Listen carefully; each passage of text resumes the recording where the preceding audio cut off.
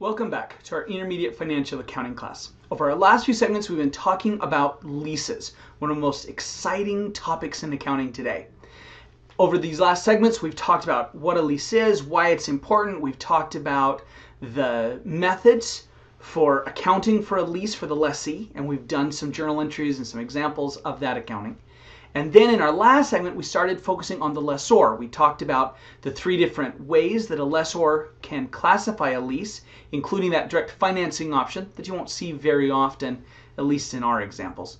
We also started talking about the steps that the lessor would use to record the lease for the more common sales type or operating options. And then we wrapped up that last discussion by starting to work through the lessor's amortization schedule. And I asked you to start with these numbers that we calculated together at the end of our last segment and finish up the amortization schedule for the lessor. And hopefully your numbers look something like this. Now your numbers may be a little bit different. Maybe $1 here or there in either the interest revenue or the lease receivable balance. That happens when we're doing amortization and time value calculations, especially when you round to the nearest dollar instead of the nearest penny. But that's okay. We're not going to worry about $1 here or there. Just be aware that if you have to make an adjustment, we make that adjustment down in the interest revenue in that final line item so that we get rid of that $1 or $2 of rounding that may have accumulated over the life of the lease. Now that we have our amortization schedule, we're ready to jump right in and do our journal entries. Yes, the best part. So let's go ahead and bring up a blank sheet of paper, or slide in this case, and we're going to do the journal entries side by side for the two different kinds of leases. And we're going to start with the entries on January 1, when this lease is created. We're going to start by recording what FASB has decided to call a net investment in lease, which most companies are starting to abbreviate NIL. This is going to be the number right here at the bottom of the second column. It'll be the $300,000, and we're going to credit whatever we paid for this equipment. Now, if we bought it at market value and then leased it at market value, then our credit is going to be to equipment or inventory for that same $300,000. That's what happened in this case. But if we made it ourselves, say for $200,000 or $250,000 in a sales type lease, I could recognize that revenue here. So I'd record my net investment in lease at the market value, $300,000, and then I would record the equipment at what I put into it, and I could record sales revenue as my plug figure. We could also record a loss if we happen to buy it or make it for more than we can lease it for at this point. Basically, we put the historical cost in as a credit, we put the value from our lease amortization table in as our debit, and then the sales revenue or loss on lease as our plug figure. This is going to be to record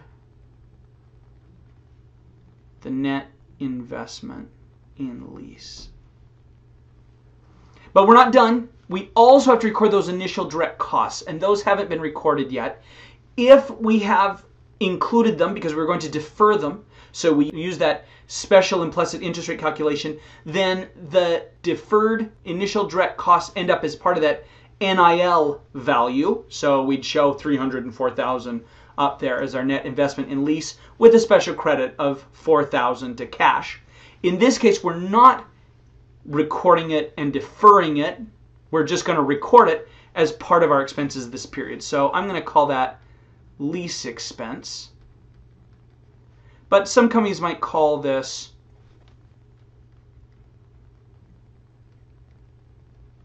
some kind of a sales expense, etc., because it's part of making the sale using a lease.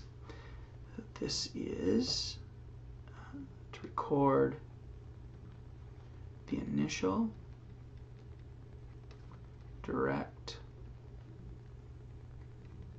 costs. And that finishes up step 2 for a sales type lease. Now let's take a look at an operating lease. And for an operating lease, we are going to defer the initial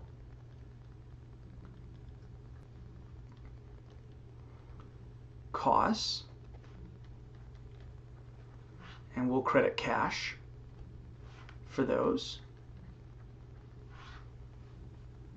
to record the initial direct costs. And right there we start saying, wait a minute, that means then that we have to do that implicit interest rate, right? Well, no, we don't, because with an operating lease, the calculations are really easy. We record the cash that comes in as rent or lease revenue, and that's it. And then we amortize away this asset, because as far as the lessor is concerned, I still own this asset, you're just borrowing it for a little while. So I'm amortizing away the asset, and I'm going to amortize away these expenses each period, but I'm not doing anything fancy with the amortization table at all for an operating lease. So that takes care of step 2. We record these initial direct costs, and for the sales type lease, we get rid of the equipment, showing that we've sold it off, and we show this net investment in lease, which is kind of a receivable account, because it's what we intend to get back. It's not like accounts receivable, though, because accounts receivable is short-term. This would be long-term receivables. So let's go ahead now and go on to step 3. And step 3 is recognizing our cash. So the cash comes in, 56,825, and we're going to reduce our net investment in lease, so NIL, for that same amount. This is cash received from lessee. And the entry will look almost the same. For an operating lease, cash is still coming in. But in this case, we're going to record it as some kind of revenue. So I'm going to call it lease revenue, but you'll also see it called rent revenue.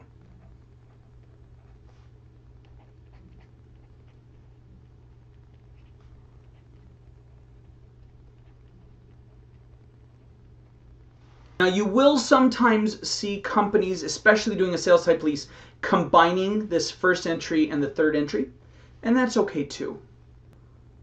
Works the same way. Even if we get to show a profit, we could combine those entries and just have that sales revenue in there as well as one of our 2 credits. That's the first part of step 3, are the payments, but we also will record some end of the year journal entries. So at the end of the year, interest is now accrued all year long for the sales type lease, and for the operating lease, this asset is a year older, so it needs to be depreciated. So what we're going to do on December 31st for the sales type lease is we're going to debit NIL, and we're going to credit interest revenue for the number right here in the table, 9727. That's how much interest has accrued from the time they made the first payment. Record accrued interest on lease. And then to wrap up the sales type lease, the other thing we need to know is what will show up on our balance sheet. So let's take a look at our NIL, or net investment in lease. We started the year with 0. We then put into it $300,000. We reduced it by the payment, so $56,825. And then we showed another increase of $97,27. So you'll notice that we're not putting this in as interest receivable. FASB wants it kept with the lease, so it goes into this net investment in lease account. And that's going to give us a ending balance at the end of the year of $252,902. So now we have all of the journal entries for our sales type lease for that first year, and we've got what would go on the balance sheet in our long-term investments category, since it can't go in with our receivables. For our operating lease, we actually have 2 entries. The first, we're going to record a lease expense of some kind, and we're going to amortize away our deferred initial direct costs. This is an adjusting entry for direct costs of lease.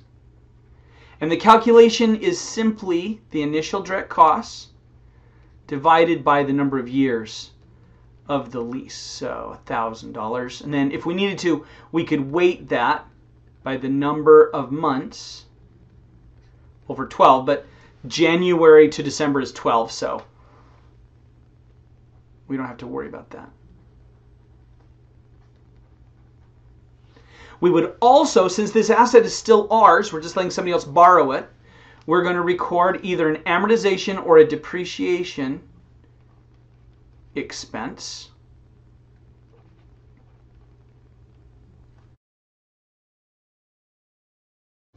I'm going to use depreciation because in this case we said that this was equipment. We had it as equipment and then we leased it out. And if it had been equipment on our books, then we would have depreciated it instead of amortizing it. So at least that's by convention. But using amortization expense and accumulated amortization, also just fine. This is an adjusting entry for depreciation. And to calculate that, we do a normal depreciation entry. We're just going to assume straight line. We're going to assume it was worth $300,000 on our books, which we know it was. We thought it would have a $60,000 salvage value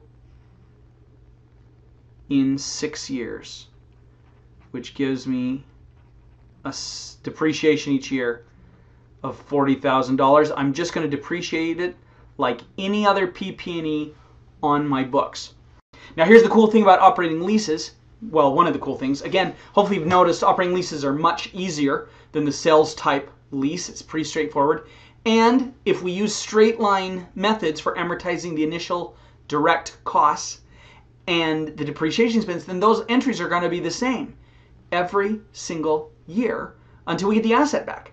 So in this case, it's really straightforward. I'm going to make those same 3 entries: payment, initial direct costs, and amortization or depreciation on the asset every single year. Makes it really straightforward. Now, the sales type lease isn't quite that simple because our interest is changing. So let's take a look at year 2 and what those entries would look like. I'm going to start this time with the operating lease because we know it's going to look just the same as it did last time. I'm going to have cash come in. I'm going to record lease revenue or rent revenue for that $56,825. This is payment by lessee. And then on December 31st, I'm going to record lease expense of $1,000 and deferred initial direct cost of $1,000. This is an adjusting entry. And I'm not going to do the calculation again because we know what that calculation is going to look like. It's just the 4,000 divided by 4 that we just talked about. Let's go ahead and put in our depreciation expense and our accumulated depreciation. Again, it's an adjusting entry. And the amount will be the same because I'm using straight line. All right, and that takes care of my operating lease. That's all there is to it. They look exactly the same as they did for the previous year. Sales type leases will be a little bit different because I have to record the changes in the interest expense. So this part will stay the same. We're going to debit cash, $56,825, and we'll still credit our net investment in lease, payment by lessee. And now on December 31st, we will record an increase to our NIL and interest revenue. And we'll go back to our amortization schedule, and we can see right there that it's $78.43. Let's go back and put that in.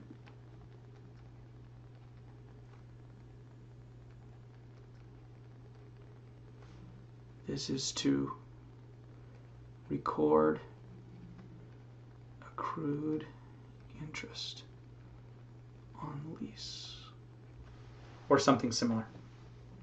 Now those are all the entries that I have to make for my sales type lease.